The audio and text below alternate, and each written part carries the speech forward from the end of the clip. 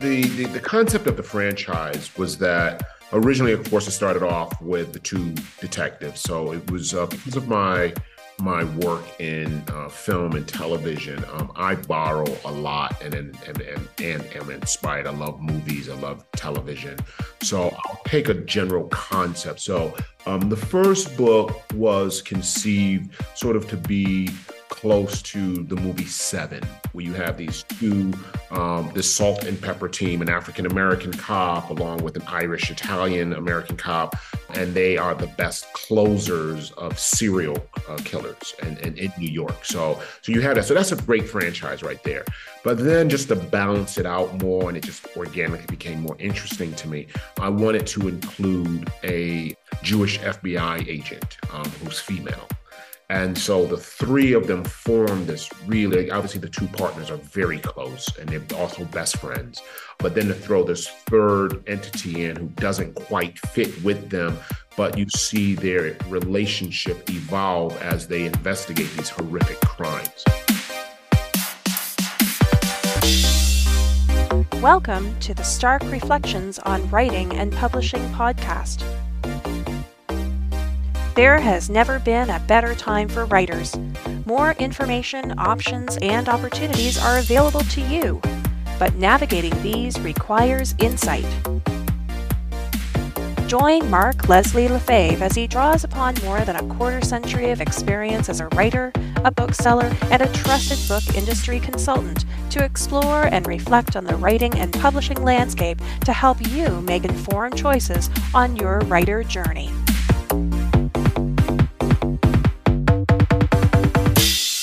Hello, Reflectives, and welcome to episode 329 of the Stark Reflections podcast. This is your host, Mark Leslie Lefebvre. In today's episode, I have an interview with Eriq La Salle. Now, actor, director, producer Eriq La Salle is best known to worldwide television audiences for his award-winning portrayal of the commanding Dr. Peter Benton on the critically acclaimed and history-making medical drama ER. Educated at Juilliard and NYU's Tisch School of the Arts, his credits range from Broadway to film roles opposite Eddie Murphy in Coming to America, Robin Williams in 1 Hour Photo, and Hugh Jackman in Logan. La Salle has maintained a prolific acting career while at the same time working steadily as a director, taking the helm for HBO, Showtime, NBC, Fox, and CBS. He remains a valued member of the Dick Wolf Entertainment Camp after 4 years as executive producer and director on Chicago PD, in addition to directing episodes of Law & Order and Law & Order Organized Crime. As a writer, La Salle is the author of several critically acclaimed thrillers published in 2022 and 2023. He's also written an episode of The Twilight Zone, which made WGA's list of 101 best-written TV series. He lives in Los Angeles, California, and Eriq joined me in the virtual Stark Reflections studio to talk about the lifelong passion for storytelling and writing, which is what led to his career in television and movies. And we get into detail about his new book, LAWS of Annihilation, which is releasing in late October 2023. And it's the third book in the Martyrmaker series, which is Laws of Depravity, Laws of Wrath, and, of course, this new one, Laws of Annihilation. And that's coming up later in this episode. But first, let's hear a word about this episode's sponsor. If you're looking for ways to get your audiobook out into the market, look no further than Findaway Voices. Findaway Voices has opportunities for authors and small publishers to get their works into more than 43 retail and library channels, including Spotify, because Spotify acquired the company Findaway just a couple years ago, and they're leveraging all kinds of opportunities for authors, including amazing giveaway codes that you can give out to people to listen to your books on Spotify. And one of the things they recently released and announced was analytics for Spotify listens. So if you go to your Findaway Voices dashboard, and I just did for this last week, you can actually see analytics about when and how long and even who, in terms of high-level demographics, are listening to your audiobooks. That's just one of many great opportunities, including promotions. And I'll talk a lot more about promotions with Findaway Voices that you can get in the personal update coming later on. But if you're looking for a professional narrator, you can find them through Voices Marketplace. And they're all listed there. You can listen to samples and you can work and collaborate with a professional narrator. Or if you already have the audio files, like I often do because I pay my narrators up front, you can load the audio files directly to Findaway Voices and have them do the distribution for you. Now, if you're looking for ways that you can leverage a Findaway in this and so many other ways, you can check them out over at starkreflections.ca/Findaway. And now, selected comments from recent episodes. So over at starkreflections.ca in the show notes for episode 326, rebranding and relaunching with E.L. Williams, Stanley B. Trice said, E.L. Williams had a happy and pleasant attitude to her writing that I enjoyed. I like listening to the conversation between both of you. This is what I try to be with my writing. Happy about it. Creative writing should not be stressful even if it is a business. Do you like reading what you wrote? Thank you so much, Stanley, for that comment. That is such a fantastic attitude, and I have that attitude as well. And you probably remember from comments from the recent episode, it was the advice Terry Follis said about loving and being passionate about the stories that you're writing. And you can tell in this forthcoming interview with Eriq that he is passionate about storytelling and passionate about the characters and the world and the tales that he spins. So just great advice, and thanks for sharing that, Stanley. Over on Twitter, or X, Beth C. Parody asked this question. Mark Leslie, since you write so many eerie stories, I wonder if you've done anything in or around Erie, and you could call it Erie, she spells E-E-R-I-E, Erie, Pennsylvania. And thank you for that, Beth. Not yet. I've been to Erie, Pennsylvania. I love the name of the town. I had some craft beer in Erie, Pennsylvania. I've driven through it several times on my way to Cleveland, for example, because it's just, between where I live in Waterloo, Ontario and Cleveland. So, to get to the Overdrive conference, etc. But I haven't yet, and there are some cool ghosty locations for some of my nonfiction ghost story books. But I even had, on the other side of Lake Erie, on this side of Lake Erie, the Ontario side, there's a wonderful town called Port Dover, where on Friday the 13th, and we just recently had one in October, Friday the 13th, motorcyclists from all across North America converge on this little, town, this waterfront town on Lake Erie, beautiful beaches there. And I always thought it would be fun to write a novel set during a Friday the 13th weekend when there's, tens of thousands of people there, called Murder in Dover, where a murder takes place, probably because of something that's happening with all of the people that are in town. So there's a lot more suspects. But anyways, every time I go to Port Dover, love visiting that town. Every time I go there, and I see the Erie Beach Hotel, I thought it'd be great to go put myself up in the Erie Beach Hotel for a week and just get the novel done, or at least get started on a novel like that. But no, thanks for the idea, Beth. I have not yet written something about Erie, Pennsylvania, but I have some ideas for Lake Erie at the very least, or a town on the north shores of Lake Erie. Thank you, Beth, for that question. And over on YouTube, where the audio for the podcast posts, and I do post occasional video interviews, and there will be a video interview with Eriq La Salle posted on YouTube. Nikki Gerlain, thank you for the comment on the Writing the Shadow with Joanna Penn on the video, for your comment about enjoying that conversation. You can leave comments for any episode over at starkreflections.ca, over the feed over on my YouTube channel at youtube.com/if you're willing to spell Mark Leslie Lefebvre. Good luck with that. You can find me over on places like Twitter X at Mark Leslie. You can even email me and leave your comments, mark@markleslie.ca. I do love your comments and your engagement and your reflections. And just a huge shout out for all of the folks who support this podcast over at patreon.com/starkreflections, where for $1, $3, or $5 a month, you get additional access to bonus content. You get early access to some of the interviews, you get additional reflections on other podcasts, and other special bonus features from time to time. Thank you so much to all my awesome patrons who support the podcast at patreon.com/starkreflections. And now for a personal update.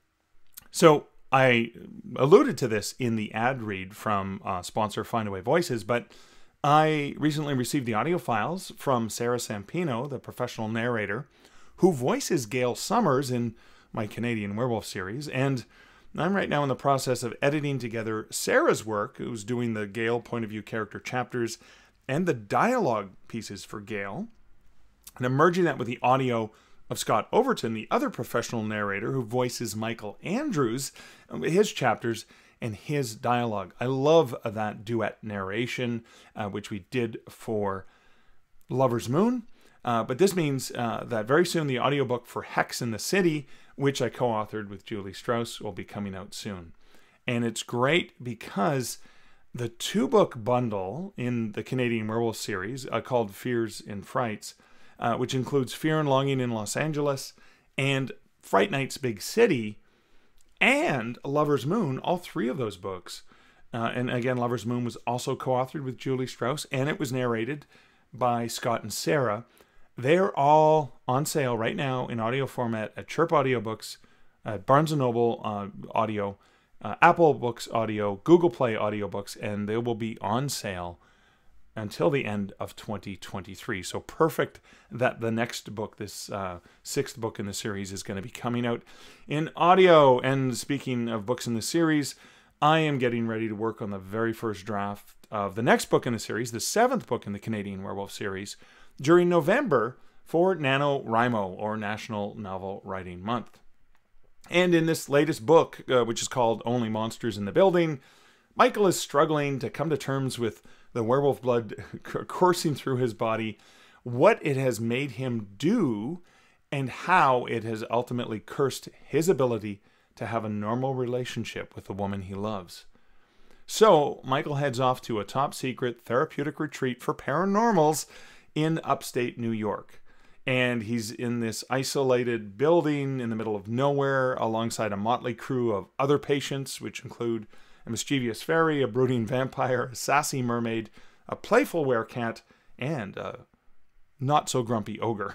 But when their therapist is found dead, Michael and the others find themselves embroiled in a classic locked room whodunit. Will his years of writing mystery novels be enough to help him through a case where he is one of the prime suspects? And I'm going to find that out when I write Only Monsters in the Building, and that's coming out in March of 2024. And so that was, I'm looking forward to sinking my teeth back into this werewolf series very shortly. It's been too long since Julie and I finished Hex in the City. I really, really miss that universe, and I've already played with some scenes and some ideas, so I can't wait to just get into that every single day, even if I only write, a few hundred words every day. Every day in November, I'm going to be working on that novel. So I was also recently a guest on 2 recent episodes of my good friend Julie Strauss's The Best Book Ever podcast. And so in one episode, I raved about A New Season, which is a new novel from Terry Follis. And you may remember, of course, Terry was the guest in episode 328. And then in the follow-up episode in Best Book Ever, I couldn't help gushing nonstop about so many fantastic Canadian authors, because Terry's a Canadian author, and I was just showing off to Julie all the amazing, and these were like all signed copies of books by Canadian authors that I have on the shelves behind me in my office. And so we had so much fun. It was just a really fun podcast. I got to share my love of reading and books and Canadian authors, and Julie and I always have so much fun, whether we're co-authoring books together. I really hope we get to do that again. Or just talking books, which we can do at any time because we're both, avid book lovers. But if you want more of me reflecting on great reads, you can find it there, and there'll be links at the show notes at starkreflections.ca. But speaking of someone who loves books, and yes, this is a teaser to something we talk about later in the interview, speaking of a lifelong storyteller, I had the great pleasure of chatting with Eriq La Salle, and that interview is coming up right after this bumper.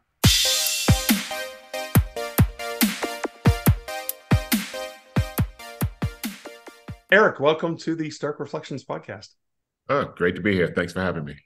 I'm so excited. We're going to be talking a lot about Laws of Annihilation, which is the third book in your Martyr Maker series, coming out October 24th. Yes, exactly. Yes. Okay. So I want to get into the series, and I'm particularly interested in what inspired you to write some pretty dark,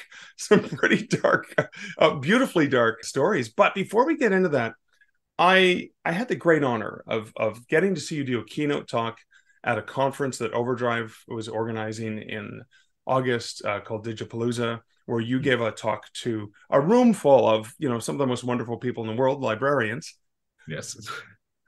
And I was so thrilled to find out that you define yourself as a storyteller and always have, but you didn't really you got into acting because you were interested in writing? Yeah, originally, so in high school, because I'd been writing since, 8 years old. Just, and when I say writing, just poetry, just musings, not saying it was good, just I was writing. Yeah. But it laid a seed in me by the time I was 14 and a freshman in high school. I had this great idea that I would write this amazing play and that the drama club would perform it, and I'd go on to become this big writer. And so when I showed up to the first day of auditions to explain to the drama teacher that I wanted to write, he just looked at me like I was crazy and said, "I need you to audition for a role, or don't come back." And so I auditioned and I got the role. And then, so that started the acting bug. And of course, which carried me, for several decades. Yeah. And so, and then about 10 years ago, 11 years ago, in the course of my acting career, I've written screenplays. Because once I started directing, you write your own short films, you go out. So I did that. I wrote some feature length scripts as well. But then this author thing sort of came back more so around 12 years ago, and so mulled over it, and then was able to finally put something down about 11 years ago. It was very mediocre, but then I got, just wanted to stay with it. So then I, used some of it to launch the Martyr Maker series. So I kind of salvaged certain, which is what writers do. I don't know that writers ever throw anything away. So, because we all think what we do is good. So anyway, so I salvaged some of a story that I first wrote, and then was able to rework it and integrate it into the Martyr Maker series. So that's how that came about. Cool. And also at the end of the first book in the series, you have sort of a prequel story. Was that prequel story there previously, or was that sort of a backstory you wanted to flesh out? It was a backstory. It was at the time when I first published Laws of Depravity. It took a few months before I started thinking of the next book, which was Laws of Wrath. And in the meantime, people had gotten very excited about the series, and they were like, when is the next book coming? So I actually wrote the prequel just as a little treat for the supporters and the people. I just wanted them to have a little something. So we originally sold it more so online. And then once the self-published books were republished by Source Books, then we decided to include it in the book. But it was always sort of an afterthought. So that's why, and I actually like doing the main story first and then doing the prequel after, instead of having the prequel and then the main. So that worked out. But that was really just a little treat for supporters who kept asking, when is the next thing coming out? So I was trying to buy some time for the second book. And I mean, look, it was a 20-page thing, so it's not going to fulfill any real hunger for it. But people were grateful, and it was just great to be able to put something else out in between. Yeah.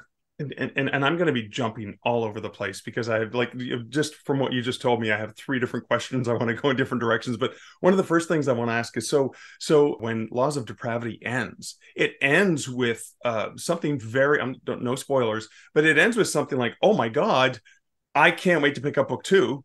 Right. Right.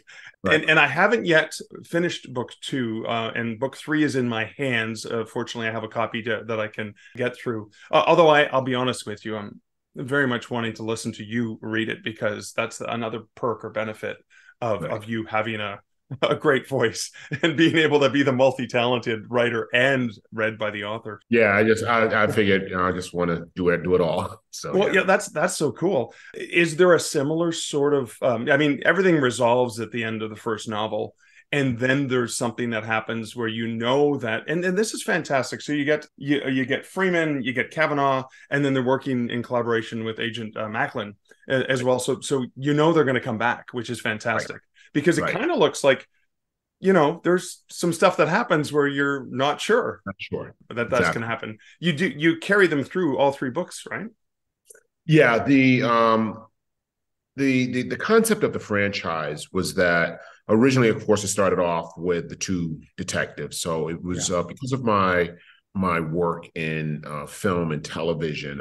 I borrow a lot and am inspired. I love movies. I love television. Right. So I'll take a general concept. So the first book was conceived sort of to be close to the movie Seven, where you have these two, this salt and pepper team, an African-American cop along with an Irish Italian-American cop, and they are the best closers of serial killers in New York. So you have that. So that's a great franchise right there. But then just to balance it out more, and it just organically became more interesting to me, I wanted to include a Jewish FBI agent who's female. And so the three of them form this really, obviously the two partners are very close and they're also best friends. But then to throw this third entity in who doesn't quite fit with them, but you see their relationship evolve as they investigate these horrific crimes. So the cool concept for me of the series is that each book focuses on one of them. So they're all very present and relevant to all the stories, but each character, depending on, like in the first book, as they're investigating the death of clergy, we tell that through the point of view of a cop who used to be an altar boy who was actually molested by clergy. So that just gives that investigation just a slightly different edge.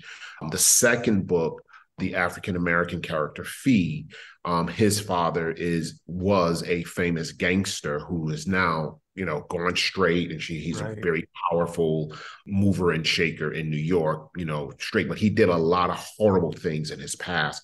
And one of the crimes that he committed in his past comes back and haunts them in his present. So, of course, Fee's point of view is a little stronger than Macklin or Kavanaugh's.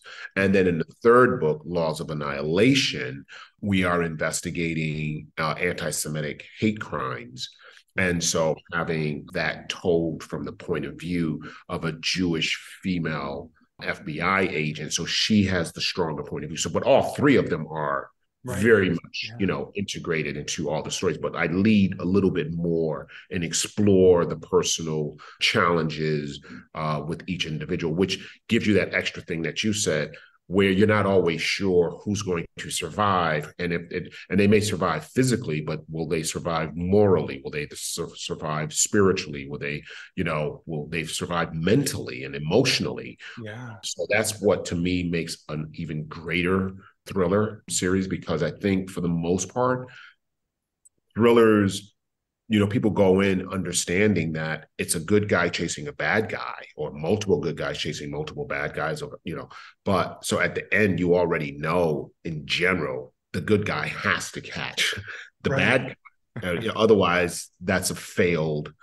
protagonist, you know what I mean? And there are certain instances where, of course, the bad guy gets away in certain things, but my books focus as much on not only will they solve the case, will they save themselves? Will they, because each one goes through so much personal, spiritual turmoil. Basically, they have to go through hell in order to come out and be whole and be made whole. And so the question becomes not just will they catch the bad guy, but will they survive as a whole? And that's not always guaranteed. And that's where I think people also, that's where a different type of suspense comes in, because you're rooting for these people and then you realize this might break them. They might survive, but it might break them for the rest of their lives. And I find that interesting. Yeah, there were many elements of that. Even the relationship that Kavanaugh had with his own past and what had happened to him. And then even the way that when you set it up at the beginning, you weren't sure, like, is Kavanaugh a Dexter kind of character? What's going on here? Right? Exactly. Because the way you painted it was really suspenseful, so you had to keep reading. And then this relationship that is introduced into Kavanaugh is so powerful too, which was really amazing. So I'm so excited that you get to see the other perspectives from the other characters in more detail, because you do get their perspective. Right. Oh, that is fantastic. Wow. I'm just so excited to let people know about this series and pick it up. And so it seems you've done a lot of writing with Dick Wolf for programs, for television programs and stuff, and that happens a lot. No, I don't write. I direct and produce. You directed and produce. Oh, so no writing in that area, but you're familiar. No writing. I was the executive producer for several years for Chicago PD. Right. I am currently directing and executive producing Dick Wolf's first show for streaming, which is going to be on Amazon Prime, and it's his first foray into that. So I directed the pilot, and I'll direct several episodes of that. So we were shooting when, of course, the strike hit and we got shut down. So we're getting ready to start back with that. So I'm much more of a director producer for him. My writing is yes. But I was just thinking that some of the elements in a serialized episodic show, shows you've acted in and also produced and worked on, that's where you do focus on different characters, right? So this episode may focus on one of these main characters, and then and that keeps it a lot more interesting too for some of the viewers, because they may have a favorite. They may I can't wait to see Kavanaugh's perspective again, or Macklin. Right. We don't really get to dig into Macklin. I can't wait to dig into that one. That's great. Yeah. So it gives me some flexibility, and there's even a character that is a quote unquote small character, particularly in the first book. He has much more to do in the second book, but he's just such a fascinating character. He reminds me of, he was fashioned after Luca Brasi from The Godfather, which was Marlon Brando's right-hand man who sleeps with the fishes, And so I created this character called the African, and his backstory, which is so interesting that I decided to also give him a book. Now, he's not a main character. Yeah. So the fourth or fifth book will actually be from his point of view. And that's my God, there's more. Okay, because he was a fascinating character as they interact with the African, and that was a very small role, but he still stands out. But the second book, he has more, and that's when you get to understand more of his things, that if you just kind of wonder, why is the guy missing fingers? And when you first meet him, you're like, okay. But then when you understand all that he has done and all the things that he's been through, so he gets his own book. So but first we make sure that the three leads, they have theirs. Right. And then I don't want to spoil it, but then there's another character that we're going to also do a point of view of. Yeah. Oh, that's great. That's great. Because it's kind of like, what's the backstory? Where's this person from? I'm hoping to get more. That's fantastic. I love that you have these plans. I want to go back a little bit to you. So you talked about the fact that prior to Sourcebooks picking this up, and I think I just caught this earlier today on your YouTube channel. It was you giving a talk somewhere. It was a clip from a talk where you had said, even though you are a celebrity, even though you are a household name and people recognize you as Dr. Peter Benton or any of the other roles that you've played, it still took you 10 years to land the publisher. Can I dig into your experience doing it yourself initially, and what that experiment was like, and then how did it work out for you to I mean, Sourcebooks is a fantastic publisher. How did that all work out? Well, it took a long time.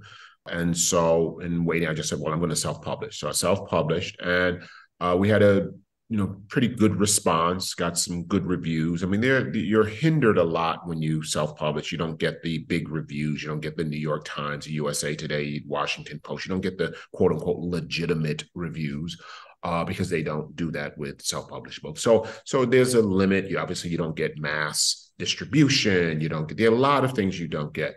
But one thing that you do get is a lesson on how to use grassroots promotions and approach. And quite honestly, that never changes. And so even now, being with a well-established publisher, as we're making our way towards the release of the third book. Now, this book has never been self-published. This is the first unseen book that we're doing. So we get to now do it the quote unquote traditional way. Right. But having said that, we still employ many of the things that we learned in marketing and strategy. And I think it's a combination. I think it's having a great machine behind you from the traditional way of publishing with the publisher. But I also think it's important for writers, authors to have the grassroots, the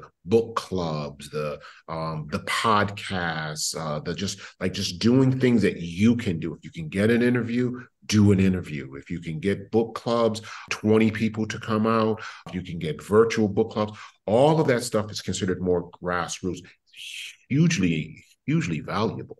And so we are now blessed and fortunate enough to now integrate.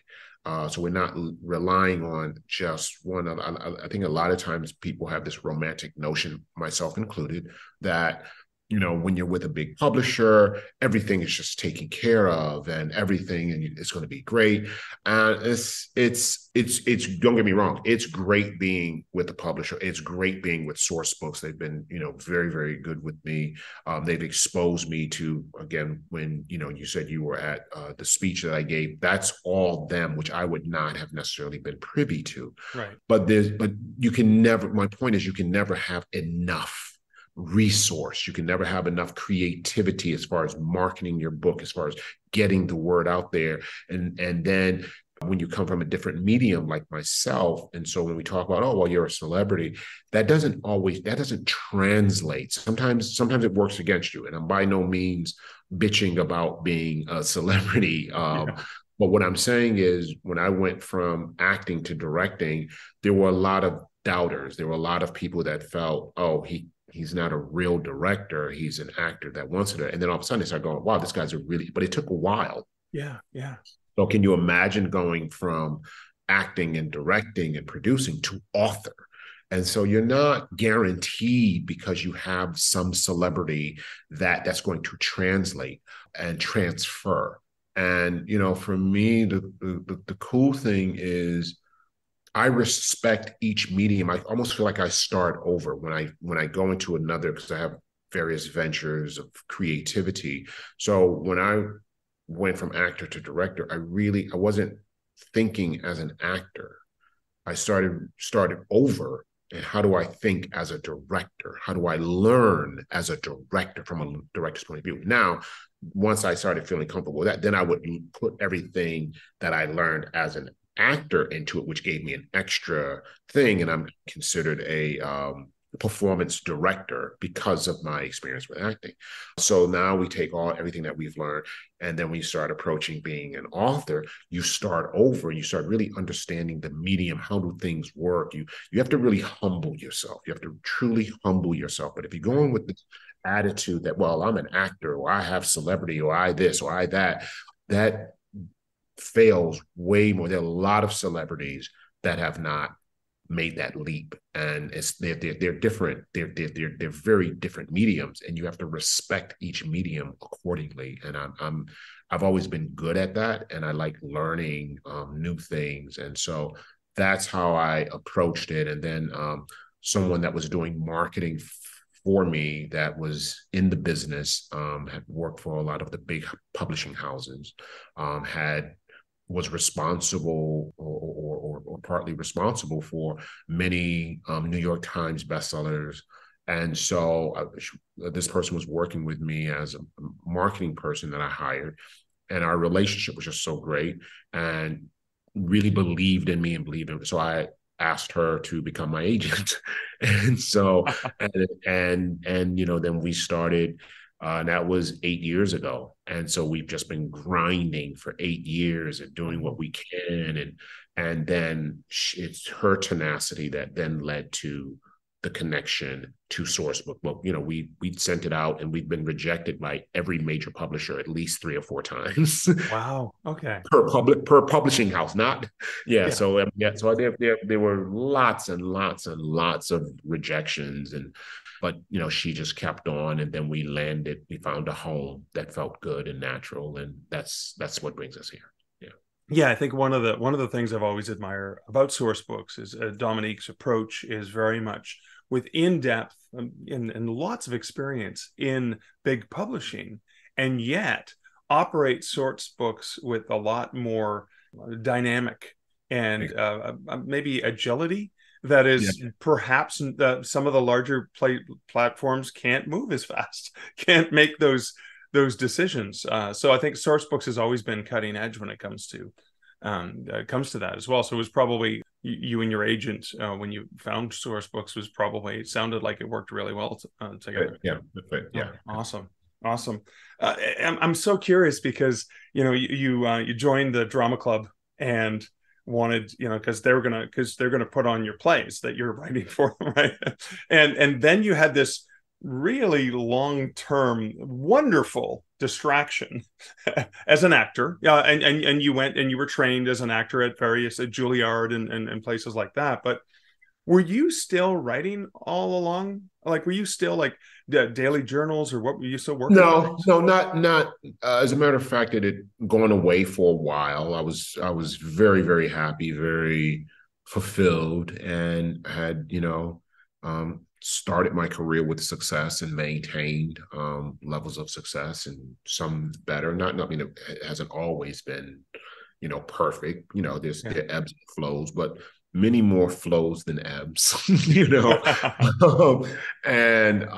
I was very happy, and like I said, I would write more out of necessity. I would write if I had to direct a short film. No one's going to give me a script. There were a couple of ideas I had for screenplays, both feature films as well as pilots. I would write those, and I discovered I believe I'm a better writer of fiction than I am even of screenplays, which is ironic because you would think I would have much more experience with screenplays. Yeah, on multiple levels. Yeah, on multiple levels. But there's something about being able to tap into the subconscious and tap into the mental and the history, which gives me a different type of freedom as a writer. Whereas when you're, of course, writing a screenplay, things are, unless it's a flashback, things are very present, and you don't really understand the psyche always. You have to show the psyche, and here as an author, you get to show and discuss. It's not just one way of understanding the psyche and exploring the psyche. So I really like that. Yeah. One of the things I have to say, if I'm allowed to throw some compliments your way, is one of the things I've always admired about Michael Crichton's writing is when you read Michael Crichton's novels, they're very cinematic. You can very easily see what's going on, as well as dialogue. And those are two of the elements from your writing as well, that the dialogue is so wonderful. I'm listening, and obviously I was listening to you reading the dialogue, but as I'm going for a run, doing chores, raking, all the things I'm doing this time of year, and I'm listening to it, I'm completely losing myself and where I am as I get absorbed in the story, because I'm visualizing that. And that was a couple elements of the writing that I thought were amazing, which also, that led to the suspense, notches it up that much more. You're feeling and there's some torturous moments in your feet. You're actually feeling this, which is really wonderful. I love that. Oh, thank you. Yeah. No, it's natural, but B, it's also intentional, because one of the end goals is to, outside of making these best-selling series, is to lead to either streaming show or a movie series. So they're written cinematically, intentionally. And obviously, that's how I see the world. I see the world in a cinematic way. So I don't know that I'll have a choice but to write that way anyway. But there is intentionality behind it, which is to let people, and also to offer an alternative to certain books. Right. I write short chapters. I write for, Toni Morrison once said she wrote her first book because she wanted to read it.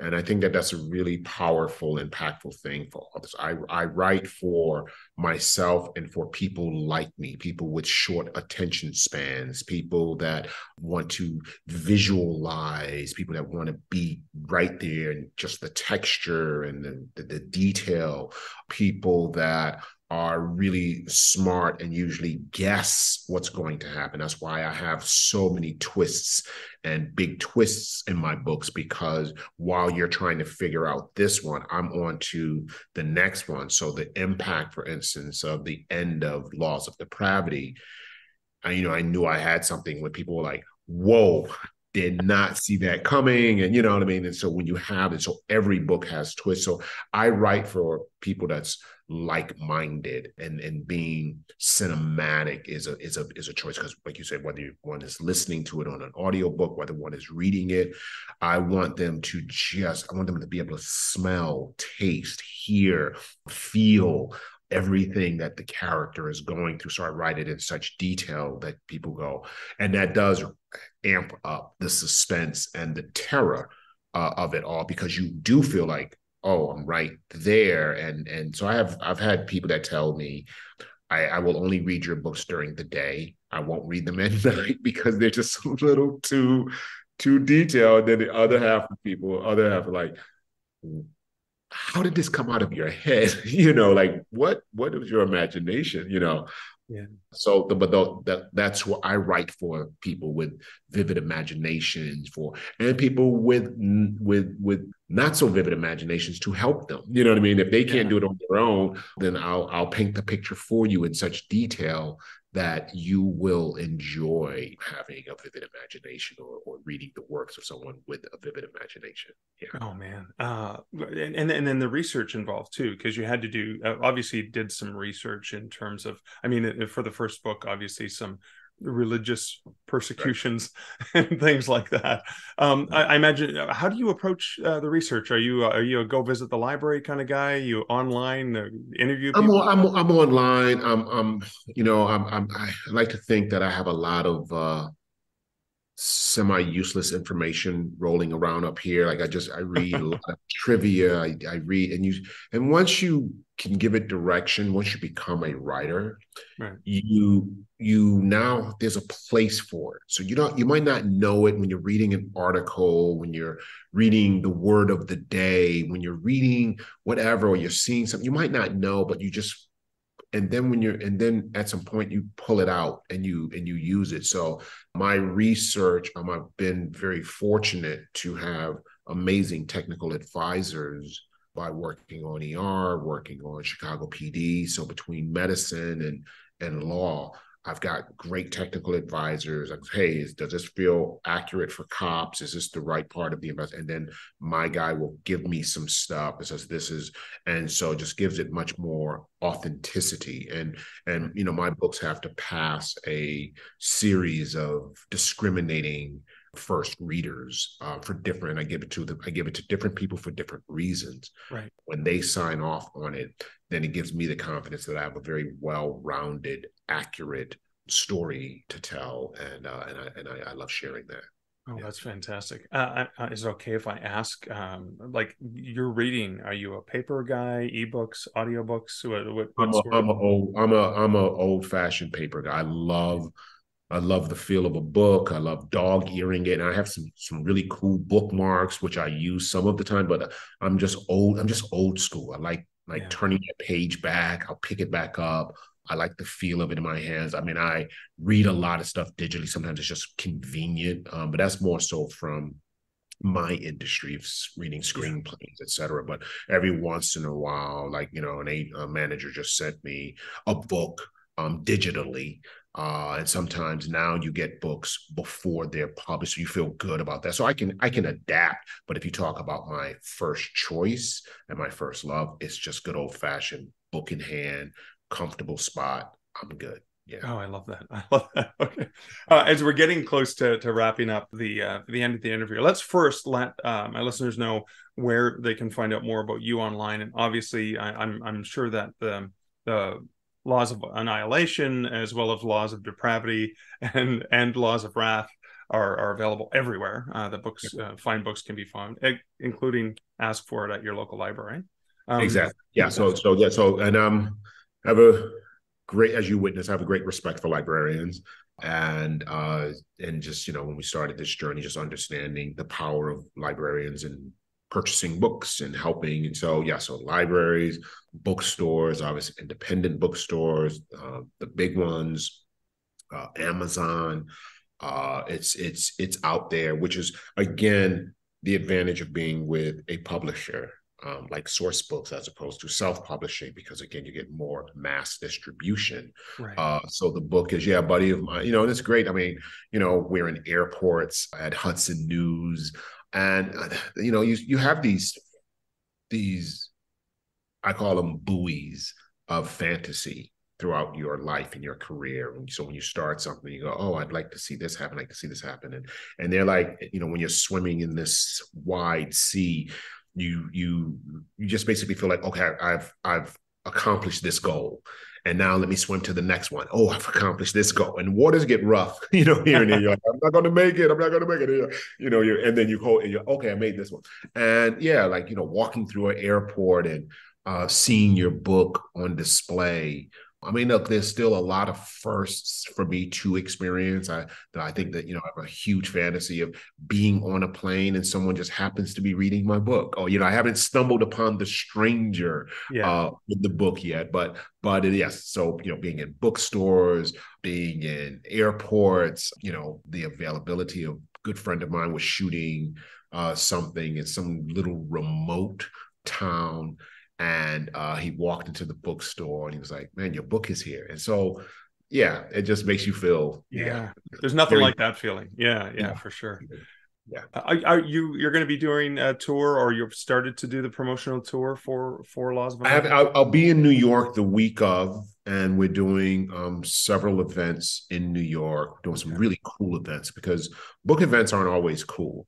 And I want to bring, and they're not always sexy. So I kind of want to, if they used to be, I want to bring sexy back. And if they're not, I just want to add. So we're doing some really, really, we've got a great event in conjunction with the Roche Beaubois, the exclusive furniture store, high-end furniture store. Oh, wow. And what they're doing an evening called On the Couch with Eriq La Salle. And it's just really cool, champagne and wine, and me talking to people and being interviewed as people are sitting on $30,000 chairs. It was really, but again, it's cool. It's a cool New York event. And, we've got some book club stuff there. So I'll be doing that. As I have to, fortunately, the strike is, the writer's strike is over. So we're beginning to get back to work. So I have to, the week after the book comes out, I go back to the Dick Wolf show. So then I'll be planning things sporadically when I can, because I'm probably shooting for a month or so with Dick Wolf. And then once that, because we were halfway through, once that's done, then we will be, doing other things, but I don't have anything booked right now. I got to get through that part. Right. No, the rest of that Christmas season is people can get, buy all 3 books and go through the whole process. And I do have people. I do have some really faithful readers that it's 1, 2, 3, and I love that. You know what I mean? And the cool thing about the series is, each book is also written as a standalone. Yeah. But it has these cookies in it, these little rewards for the person that read the first book. There's something in the second book that they're waiting for. Now, if you just pick up the second book and you start reading it, it can be a standalone book as well. Yeah. So, I totally understand it. The third book, so they're all written that way. So you feel you're covering both grounds. Like I'm giving you a special treat who's been following the series, and there are these references and there are these payoffs, these cool little payoffs. But then again, someone just picks it up, they start reading, like, wow, this was a cool thriller. So I like that balance, and it was intentional. Oh, that's fantastic. So one of the things you inspired me in so many ways during your keynote talk back in August in Cleveland, and it was the talk about finding a way, that artists will always find a way. And I'm so inspired by the fact that as a teenager, you dreamed of being a writer. Mm-hmm. You had still have a great career, but right. Then it came full circle and you came back, and that you never gave up that dream. Did you have any inspiring words or tips for aspiring writers who may be listening to this, who say, wow, like you did it, right? You've got the books are out, you've got a publisher, you and your agent worked for 10 years, 8 years to land that. Any words of wisdom for writers who may be feeling that struggle and all of the oppression that's hitting them? Well, I mean, nothing fresh. I mean, obviously it's tenacity. I think one thing is sometimes the world has to get ready for you. Sometimes the world's not ready for you. And what I mean by that is there are great people, much greater than myself, more talented than myself. If you think about it, they weren't at the right time. And sometimes the world has to catch up. And so whether that's honoring them in death, and if you think about it, Van Gogh is considered to be one of the greatest artists ever. And in his lifetime, he sold one painting. Mm. He sold one painting in his lifetime. But now, so the world had to catch up to his talent. And right. So I think sometimes people have to, you work as hard as you can, you put yourself around discriminating people. It's not just your mother telling you, oh, it's a good book, honey. It's like really, really, once it sort of passes the scrutiny of people with discriminating taste and experts, et cetera, and you have something. And that's what my agent, which is why I made her my agent, that's the one thing she gave me. She kept giving me seeing the vision, the appreciation of the vision. So I felt like I was on to something. And so it's validated when people are now talking about these two books. Well, these are the same two books that were written. The first two are the same two books that were written 10 years ago. Right. So if they're holding up now and people are seeing all this amazing stuff in them, I didn't change the books once I got a deal. It's the same book. So that means that the talent was there, whether it's validated or not. And I think as artists, as writers, as actors, as any writer, and even beyond artists, but the thing is, like, sometimes we just need the validation, and sometimes we use these big things as validation, but we don't always get them. Van Gogh didn't get the validation of being this very successful artist that he deserved to be during his lifetime. He sold one painting. And so if you ask, I would pass that on to people that are aspiring and frustrated, and they don't think it's going to happen. They don't think, and look, all of us want our flowers while we're alive. Like, I don't want to be a posthumous amazing writer. I mean, I want to be but I want my success now as well. Let's just keep it real. So we all want that. So I would say every once in a while people have to remind themselves, again, only after they've passed the test, because you can have, so every writer thinks whatever they write is good for the most part. I'm talking like stuff that you go, this is a really smart person. I know what kind of stuff they read. I know what standards they're coming from. And they're saying that this book is as good as anything they've read. And I kept getting that. That's the other thing. Listen to the messaging, because people don't always know what they're saying to you, good or bad. And so you pay attention to and so if people are kind of skirting around things, it's probably a weakness. They're trying to spare your feelings. So sometimes if they're not talking about something, you're like, oh, okay. Then maybe you can ask pointed questions depending on the relationship. But then also some of the things that they say, you go, there's a consistency here.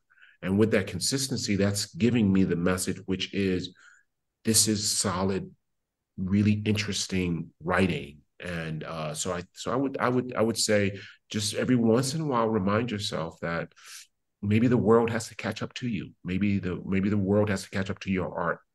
And you just keep swinging and swinging, and then having obviously the right person or people that believe in you. And I had, my agent that just kept pushing, kept disappointment, had to talk me off the ledge a couple of times, all those things. But, and then her family joined in, and they were like, this book is as good as any of the top writers. I don't understand why he's not a bestseller. I don't understand why he never got a deal. And some days you just need to hear that. Some days you need to know that, oh, it is affecting someone. So I would say keep that in perspective, and that's what keeps you going. And you just continue to try to keep getting. If you've written one book, write 2 books. If you've written 2 books, write 3 books. And you keep on swinging, because you don't know. Listen, here's the truth. I'm getting my success now because I've written 3 books. The 3rd book got me the deal, and they decided, oh, we will republish these. But so had I stopped after 2, and people think the first 2 are good, had I stopped after 2, it wouldn't have this mass appeal that we're in a position of having now. So I would say to writers, if you've written 1, write 2. If you've written 2, write 3.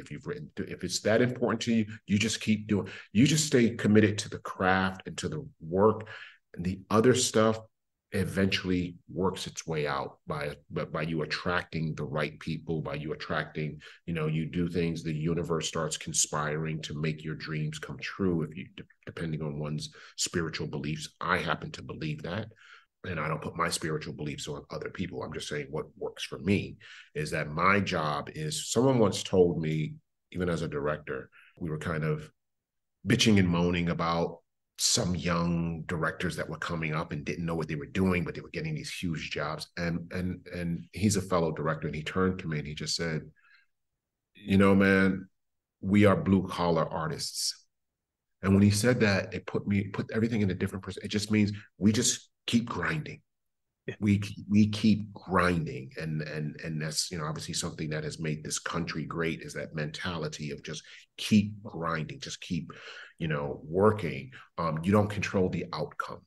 We all want the outcome to be successful. We don't control the outcome, but when you release, it seems to attract and then all of a sudden things start happening without you putting in major effort. It's just like, that popped up because you're on the path, and there's some interesting things. So I hope that answered your question.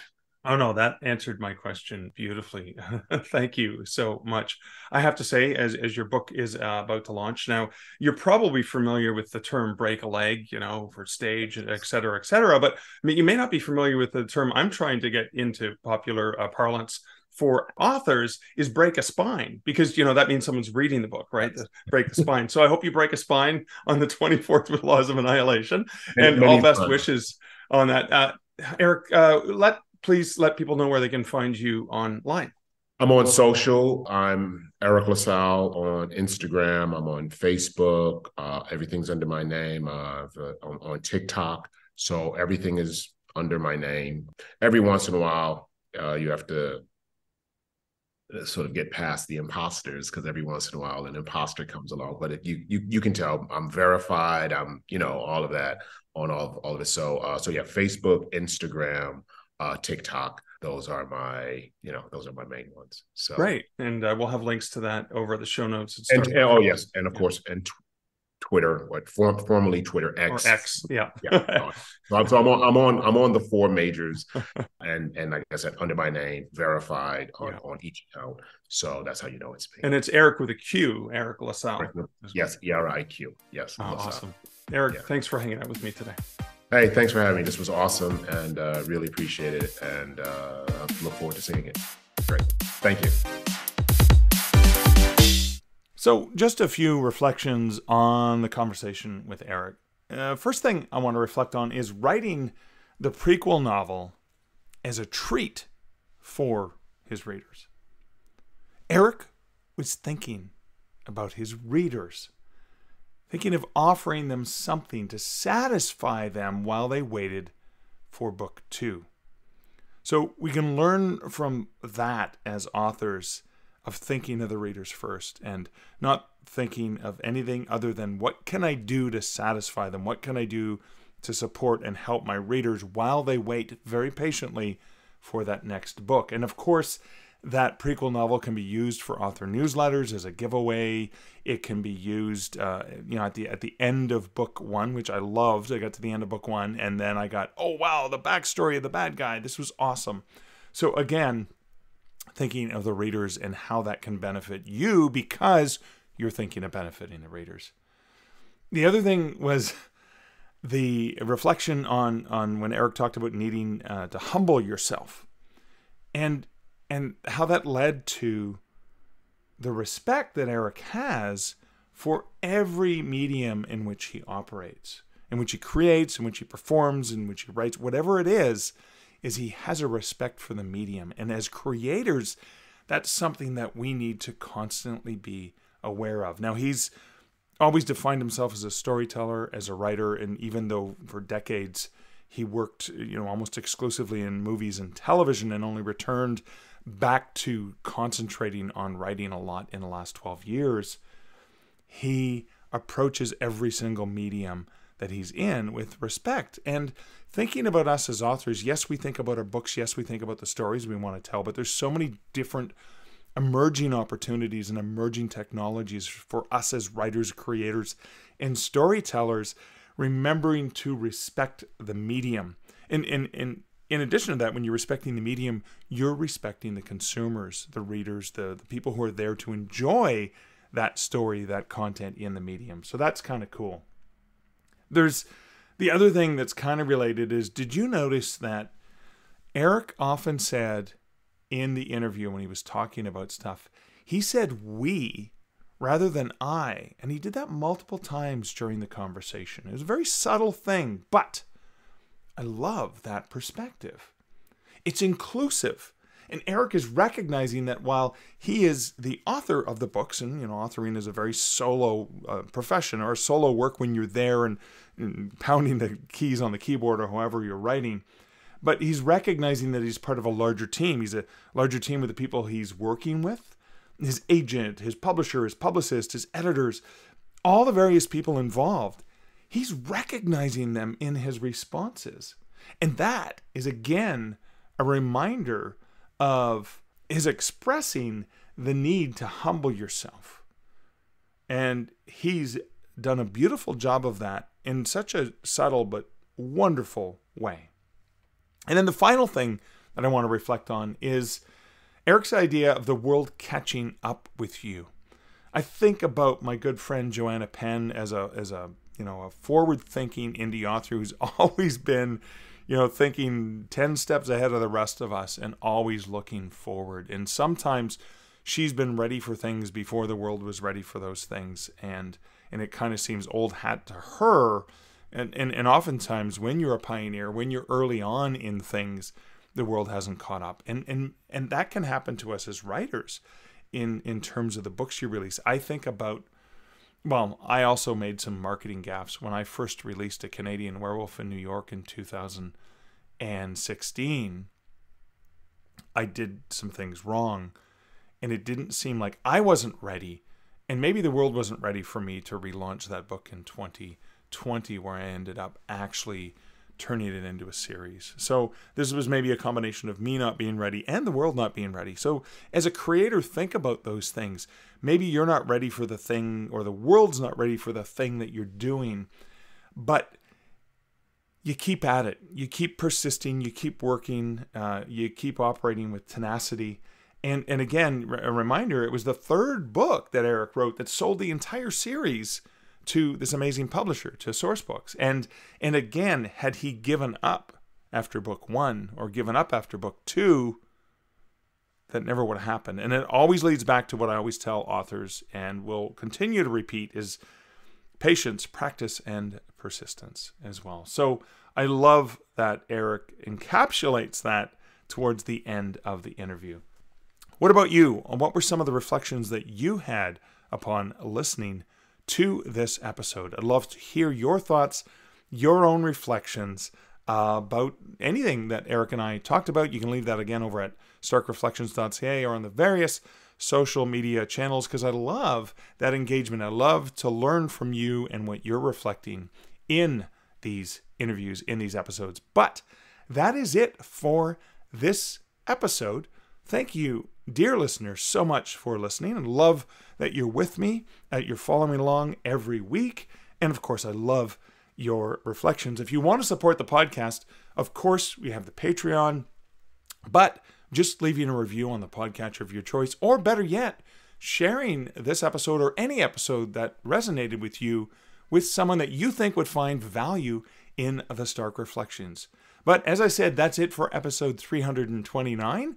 Until next week and episode 330, this is Mark Leslie Lefebvre wishing you great writing and good Stark Reflections. Thank you for listening to the Stark Reflections podcast. You can find show notes for each episode at starkreflections.ca.